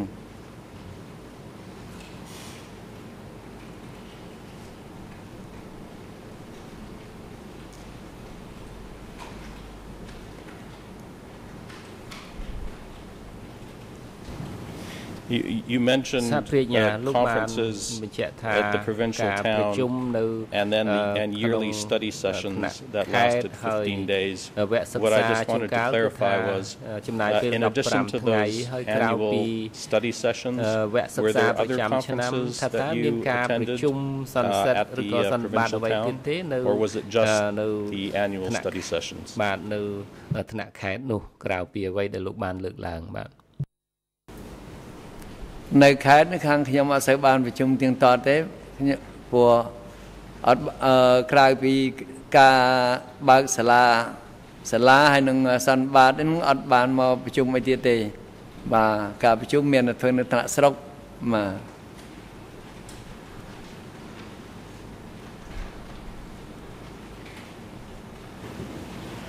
Who all would go to the annual study sessions that you indicated lasted 15 days? ឆ្នាំដែលលោកជម្រាបថាវគ្គនោះមានរយៈពេលដល់ទៅ15ថ្ងៃនោះ វគ្គដែលរៀនភាសានេះគឺមានគណៈបកឃុំបាទហើយនឹង ពេលខ្លះគឺមានរហូតដល់ថ្នាក់ភូមិបាទមានថ្នាក់ភូមិក៏មានរៀនដែរហើយនឹងថ្នាក់ស្រុកហើយនឹងតាមក្រសួងមន្ទីរផ្សេងៗជុំវិញខេត្តហ្នឹងចូលរួមទាំងអស់គ្នាហ្នឹងទាំងយោធាក៏រៀនជាមួយគ្នាបាទ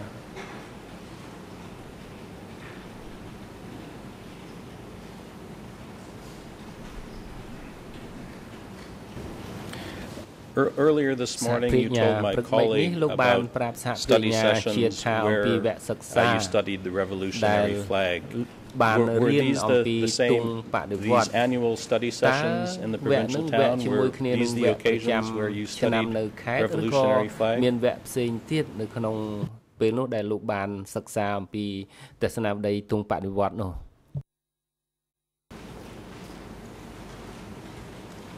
ពេលរៀនគ្រប់វគ្គនេះខ្ញុំសន្និដ្ឋានថាជាខ្លឹមសារដែលដកស្រង់មកចំណែកធំពីទង់បដិវត្តន៍ពីព្រោះអត្ថន័យហ្នឹងគឺទង់បដិវត្តន៍ជាឯកសារសម្រាប់ណែនាំផ្លូវក្នុងការអនុវត្តរាល់ការងារ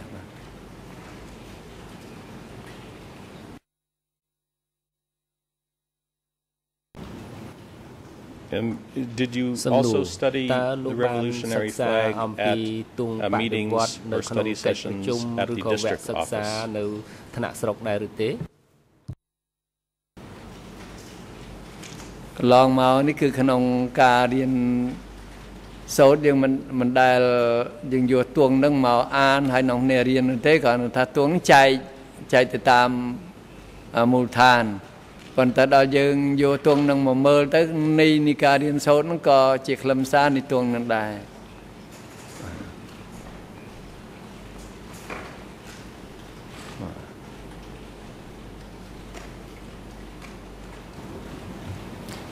Just so I'm clear, when you say they were distributed, do you mean that all the participants received a copy of the magazine? គ្រប់គ្នាទេទង់បដិវត្តន៍នោះបាទ ខ្ញុំបានជម្រាបរួចហើយថាទង់បដិវត្តន៍នេះមកឃុំគេឲ្យតែមួយក្បាលទេបាទគឺឲ្យមកគណៈកម្មការបកឃុំអត់មានចែកទូលាយទេបាទខ្ញុំសូមមានមតិប៉ុណ្ណឹង So am I correct then that if you wanted to see and read the revolutionary flag yourself, you needed to go into the district office? ទៅទីស្រុកដើម្បីទៅអានបានទេឬក៏យ៉ាងដូចម្ដេចបាទ កន្លងមកយើងចំណនោះអត់មានបណ្ណាល័យអីសម្រាប់ដាក់អានចំហទេគឺគ្រាន់ថាបើចែកមកខ្ញុំអញ្ចឹងឲ្យមកទង់ចែកមកខ្ញុំហើយខ្ញុំមើលនៅក្នុងគណៈកម្មការបកឃុំរបស់ខ្ញុំទៅបាទអត់មាននៅស្រុកនោះគេអត់មានដាក់ចំហទេគឺមាននៅតាមឯកជនរៀងខ្លួន តាមបុគ្គល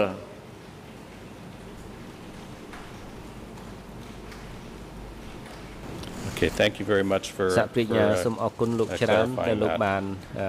ឆ្លើយបំភ្លឺបែបនេះ In your statement នៅក្នុងចម្លើយរបស់លោកដែលលោកបានផ្ដល់ជូនទៅសហជីវក្រុមស៊ើបអង្កេតនោះ you also identified two other members សមាជិក of the Sector 505 ទៀតនៅក្នុងតំបន់ នៅក្នុងគណៈតំបន់ 505 គឺ who you stated was responsible ដែលជាអ្នកទទួលខុសត្រូវខាងយោធាតំបន់ហើយ identified as the sector security chief from 1970 to 1977. Do you remember any other members of the Sector 505 committee in addition to the secretaries we've already talked about, Kuhn and Kong? Do you remember any other members? តើលោកនៅចាំអ្នកផ្សេងទៀតដែរឬទេបាទ កងខ្ញុំចាំក្រោយពីហ្នឹងដូចជាខ្ញុំអត់សូវស្គាល់អត់មានស្គាល់ពីណាទៀតនៅក្នុងគណៈតំបន់ភឿននេះគឺគាត់នៅយោធាស្រុកឯងស្រុកសម្បូរភឿនអត់មែននៅក្នុងគណៈបកខេត្តទេមឿននេះគឺជាអ្នកមកទទួលខេត្តកញ្ចេះនៅពេលដែលចាប់យីចាប់គួននេះហ្នឹង រួចទៅមានឈ្មោះមឿនបើនៅមឿនជាមួយខុនបើនៅទទួលខេត្តកញ្ចេះហ្នឹងឈ្មោះហ្នឹងមិនទៅខ្ញុំមិនតាន់ស្គាល់ផងមិនដឹងមួយណាផងព្រោះបានបន្តិចទៅរត់ហើយ Do you know where Moon came from when he replaced Tayi as the sector secretary? ណានៅពេលដែលគាត់មកជំនួសតាយី គាត់មកធ្វើជាលេខាតំបន់នោះបាទឈ្មោះមឿននេះคนនេះខ្ញុំក្តៅអត់បានដែរអត់ដឹងមកពីស្រុកណាផងពួកខ្ញុំអត់បានស្គាល់ស្បួលផង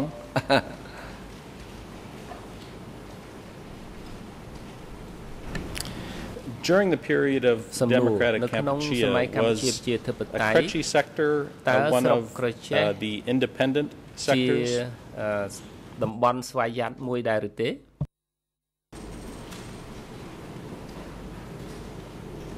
ក្នុងរបបកម្ពុជាប្រជាធិបតេយ្យខ្ញុំក្តាប់បានតាមរយៈស្រុកសម្បូរបានប្រាប់ខ្ញុំថាតំបន់យើងនេះគឺជាតំបន់ស្វយ័តមកនៅក្រោមការគ្រប់គ្រងផ្ទាល់របស់ថ្នាក់មជ្ឈិមហើយពីមុនតាមខ្ញុំដឹងថានៅក្នុងភូមិភាគឦសានពីព្រោះដល់មកក្រោយមកទៀតទេបានថាបំបែកផ្ដាច់ចេញពីភូមិភាគឦសានហើយទៅជាតំបន់ស្វយ័ត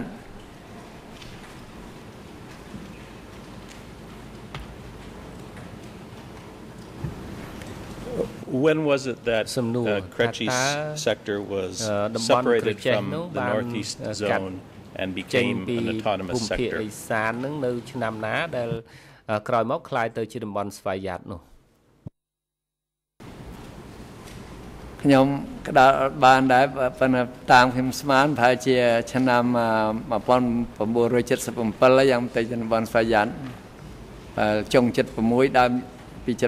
មកនេះក៏ស្មាននេះពួកខ្ញុំអត់ច្បាស់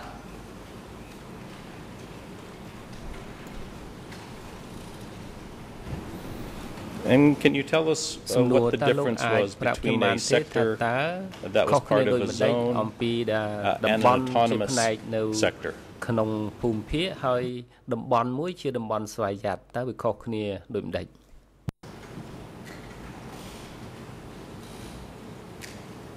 តាមខ្ញុំគិតថាតំបន់បាននៅក្នុងភូមិភាគតំបន់ហ្នឹងត្រូវរាល់ការងារត្រូវតាក់ទងជាមួយភូមិភាគផ្ទាល់ហើយតំបន់ស្វយ័តគឺតាក់ទងជាមួយនឹងមជ្ឈិមផ្ទាល់ជាមួយថ្នាក់លើឡើងមកភ្នំពេញតែម្ដងមិនបាច់ចាំទៅភូមិភាគ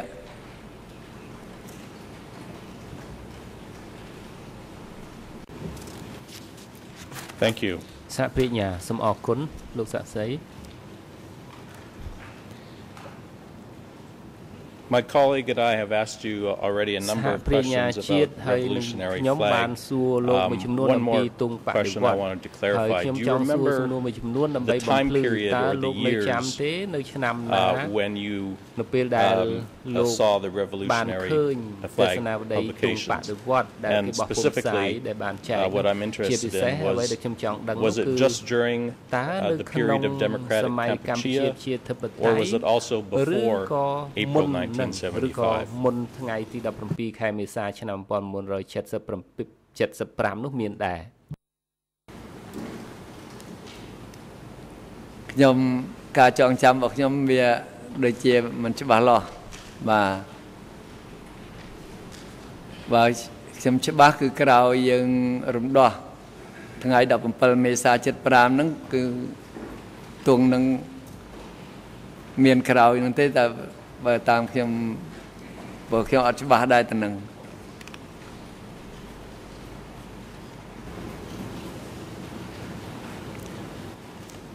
To turn to another subject now. Can you tell us when Kretchi province was liberated by the Khmer Rouge? What year did that take place? តើលោកនៅចាំទេខេត្តកញ្ចេះនឹងកម្ពុជាជាធិបតេយ្យគេរំដោះនៅពេលណា ភូមិភាគឦសានគឺពិសេសគឺខេត្តកញ្ចេះខេត្តកញ្ចេះនេះគឺក្រោយរដ្ឋប្រហារ18មេសា1970 ប្រហែលជាបាន2ខែប៉ុណ្ណឹងយ៉ាងតាមខ្ញុំមិនច្បាស់ដែរទីក្រុងកញ្ចេះគឺត្រូវរំដោះពួកខាងទាហានលន់នល់នេះរត់ចោលខេត្តអស់អត់មានសល់ទេ ដូច្នេះគឺខ្មែរក្រហមកាន់កាប់តាំងពីពេលនោះមក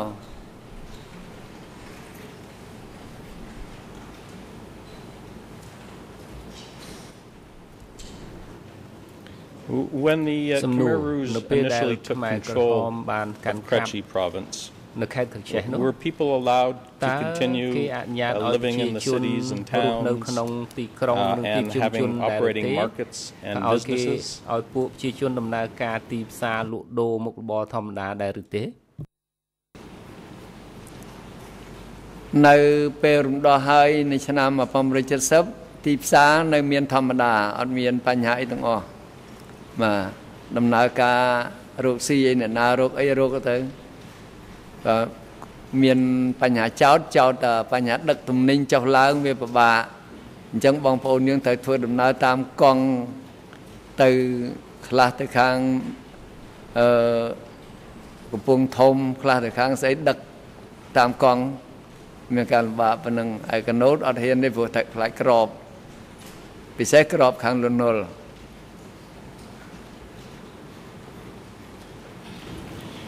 Do you recall whether there came a time when the party leaders became concerned about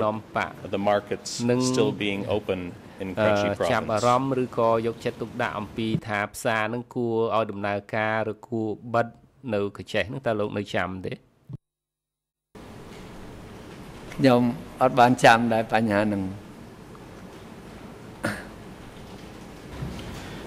Mr. President, at this time I'd like to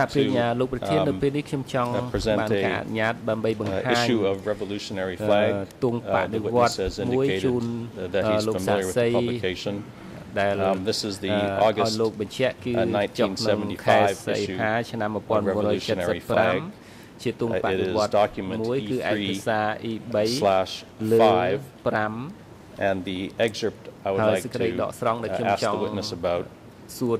at Khmer ERN 000-63316, English ERN 00401-480-281, and French ERN 00-538-956.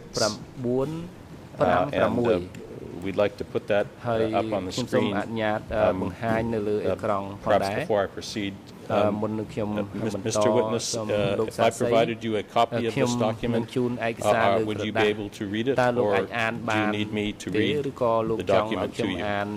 ខ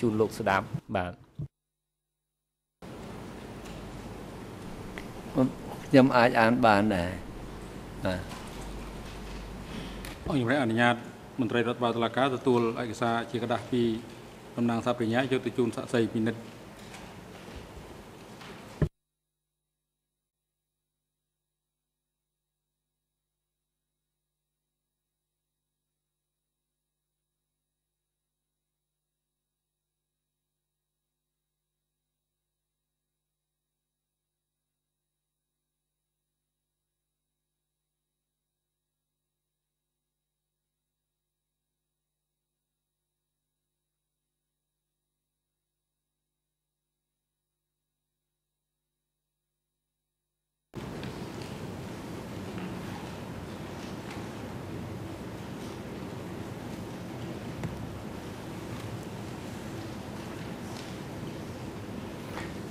Mr. Witness, the page that I'm going to ask you about is Khmer page 63316. First, before we go to that page, if you could just take a quick look at the cover page and tell me whether that looks like the cover of revolutionary flags that you described to my national colleague earlier.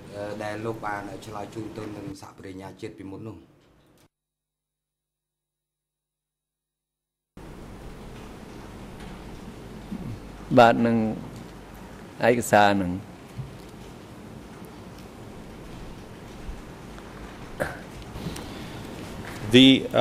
portion of this revolutionary flag that I'd like to ask you about contains the following statement. Quote, the Krechy market was approximately the same as before. And I should start by saying you're describing the year 1971 in this part of the revolutionary flag. So it says the Krechy market was approximately the same as before. Hondas were circling back and forth. Our militiamen, pants or not, shirts or not, were walking around, meaning they were still acting as masters. As for us, we were still acting as policemen, like in the Sihanouk era, the Knoll era. Therefore, this commerce could not serve the lives of the people and could not serve the war of national liberation. It was clearly seen by mid-73 that there was no way out for us. We could not gather up the people. The businessmen were the masters. They handed out this and handed out that in terms of commercial materials to the people. If we kept going along that road, there was no way out. End of quote. Does that refresh your recollection that there came a time where there was a concern within the party about the markets continuing to be open in Krechy?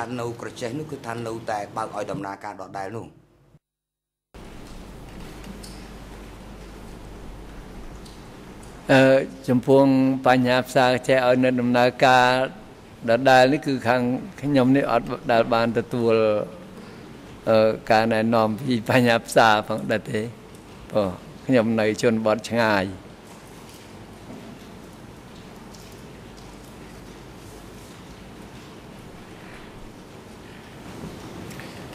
Do you recall whether there came a time when all the markets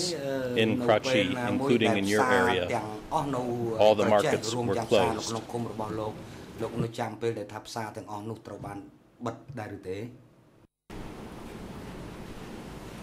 បញ្ហានេះខ្ញុំអត់បានចាំច្បាស់ព្រោះនៅខាងឃុំរបស់ខ្ញុំនេះអត់មានទីផ្សារប៉ុន្តែខ្ញុំគាត់គិតថានៅពេលដែលឈប់ចាយលុយប្រហែលជាឆ្នាំ 1974 យើងអត់មានការចាយលុយដូចមុនទៀតទេប៉ុន្តែខាងពាណិជ្ជកម្មដោះដូរគឺនៅមានឧទាហរណ៍ថានៅដូចខាងស្រុកអីគេមានរបស់របរដោះដូរជាមួយវិជាបរដ្ឋដែរដូចជាថ្នាំពេទ្យដូចជាស្អីយ៉ាងតែមានទីផ្សារបិទថ្ងៃណាឈប់ថ្ងៃណាហ្នឹងខ្ញុំអត់បានច្បាស់លាស់ប៉ុន្តែខ្ញុំគិតថានៅពេលដែលអស់លុយទីផ្សារហ្នឹងវាត្រូវថយចុះហើយ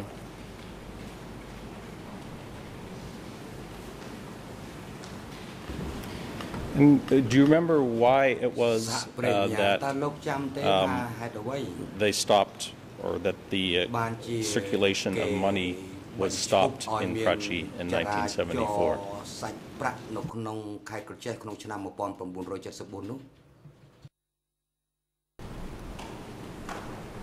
បញ្ហានេះខ្ញុំក៏ដោតបានច្បាស់លាស់ដែរ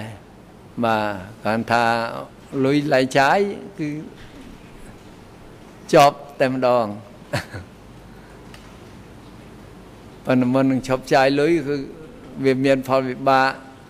ពួកគេហូបរួមស្អីរួមអត់ហើយអញ្ចឹងអត់មានអីចាយទៀតអញ្ចឹងការចាយលុយបញ្ចប់នៅពេលដែលសហគមន៍កើតនឹង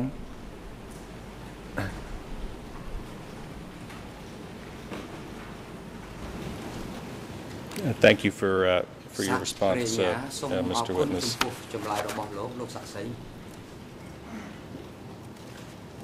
អរគុណដំណើរថាបញ្ញាឥឡូវនេះដល់ពេលសំមុំសម្រាប់តែហើយឲ្យខ្ញុំប្រកាសសម្រាប់ 20 នាទីចាប់ពីពេលនេះទៅរហូតដល់ម៉ោង 11 ខ្វះ 10 នាទីសូមអញ្ជើញចូលវិញដើម្បីបន្តកិច្ចដំណើរការសកម្មភាពមន្ត្រីរដ្ឋបាលតុលាការផ្ដល់កន្លែងសម្រាប់សំរុំដល់សាក្សីនិងមេធាវីប្រឹក្សារបស់គាត់នៅបន្ទប់រងចាំសម្រាប់សាក្សីនិងឲ្យអញ្ជើញគាត់មកកន្លែងផ្ដល់តក្កកម្មនៅក្នុងបន្ទប់សកម្មភាពនេះវិញនៅវេលាម៉ោង 11 ខ្វះ 10 នាទីសម្រាប់ចុះ សូមក្រោកឈរ